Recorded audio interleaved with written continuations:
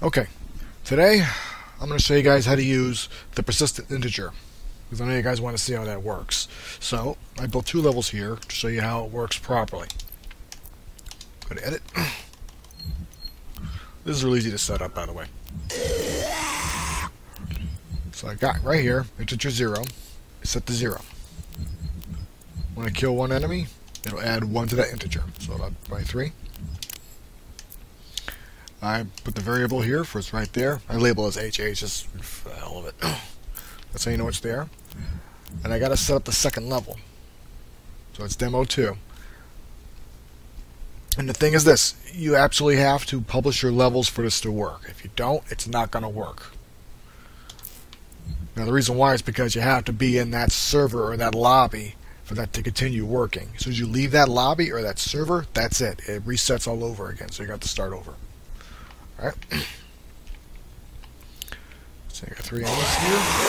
Exit, so I can leave. Let's exit. We'll go to demo 2. I'll show you what's in here.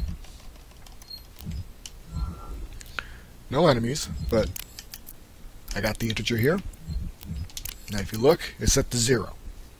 Okay. Exit. Now I published both of these levels so I can show you how it works, because if they're not published, it won't work. So let's go here. Let's find demo 1. Here we go. Start our mission.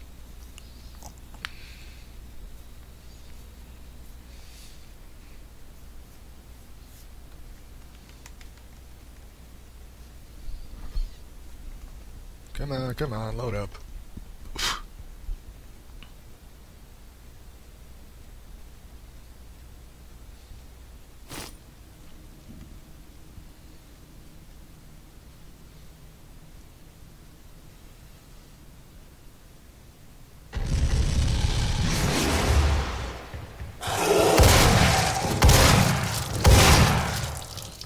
Okay, if you look up there on our HUD, it says we got to score 3 right now. Exit the level.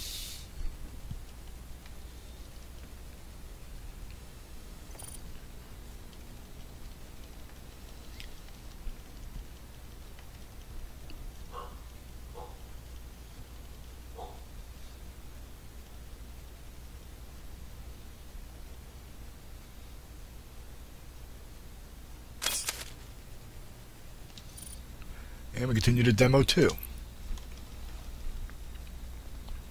And this is where it looks cool. Watch this.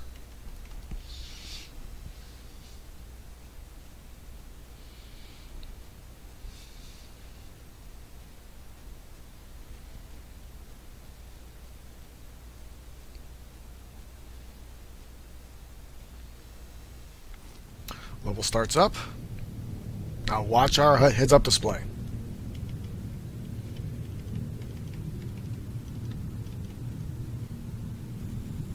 And see, we still got 3. And like I said to you earlier, it was at 0. And that is how you get that to work. Now, the thing you got to remember is that when you play this in a series of levels, you have to stay on that server or that lobby for this to continue to work. So as you leave that server or that lobby, it resets to 0, as I will show you right here. I'll load up that level again, but I'm going to stay... No, not there. Oh, yeah, there we go. I'm going to load up that level again, just by itself.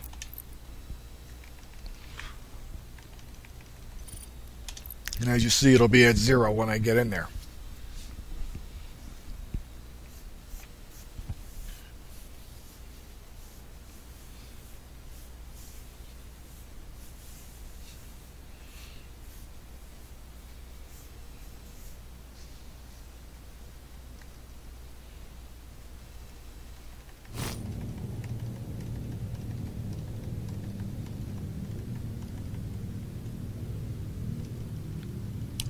And when it loads up, it's back to 0. Why? Because we left that server. Okay? So that's proof that you get that to work between multiple levels, and you can carry your stats over from one level to another. As long as you stay on that same server, it'll still work. If you're not, it'll reset. So there's a little bit of a trick to that. Now the question is, what do you do with it? Okay. So let's just go here, edit.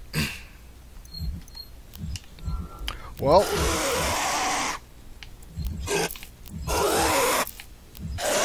get rid of those guys. Okay. It works like any other integer. When it's changed, it'll activate something. So let's say, let's get a sound effect in here. Speaker.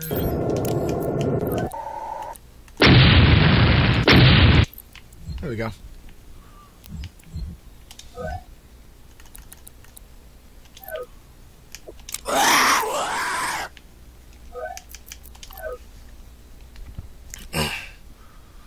So when I kill that enemy, it'll trigger something when I level up at all.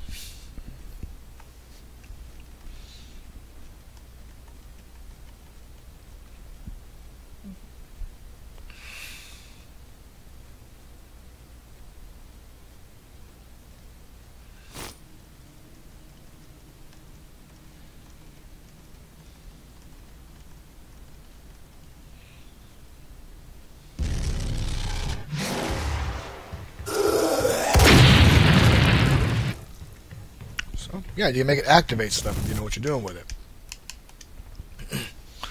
You can also use integer compare with that, and it will go in that. You can use that to have it activate certain things. Like, for instance, I met a fan yesterday, I think it was, and he told me, yeah, you can actually use this, and if you put like an integer compare, and let's say you want to use that integer, have it equal, let's say, like 2. And if it equals 2, in your next level, you can make it give you... well, maybe not that. Make it give you a weapon in the next level. So let's say like you got the chain gun, and you want to make sure you still got it. Well, you can use it so that when you pick up the chain gun, it'll set this to 2. And then it'll give you that chain gun in the next level. So there's one way you can use it. Basically, it's just like any other integer. If you know how to use an integer, this is the same thing. It's just that it now crosses over from level to level if you're in the same server. So that's something you want to keep in mind when you're using this thing. So if you want to make full single-player campaigns and keep your stats as you go through it, that's what that's used for. And you might be able to find other uses for it too while you're at it. So with that being said, hope this was helpful, and you all take care.